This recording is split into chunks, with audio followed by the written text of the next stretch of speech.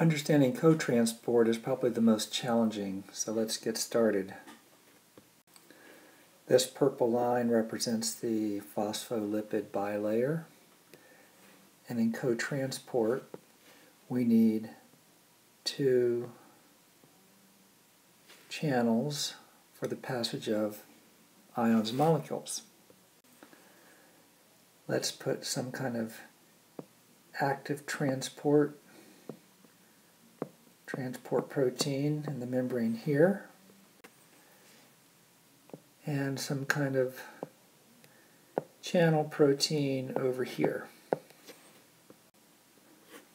The goal of this video is to show you how the cell can bring in more glucose.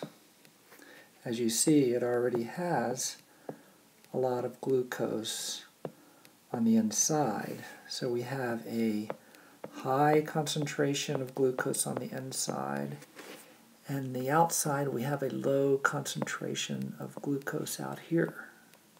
So let me just write one more outside to illustrate what we're going to do. Over here at this transport protein, the cell is going to use ATP to pump sodium ions against the concentration gradient. That means we have a lot of sodium on the outside and not very much sodium on the inside. That's why we need the ATP. It's like canoeing upstream on a river. We still haven't brought in any glucose. We've only pumped out sodium ions.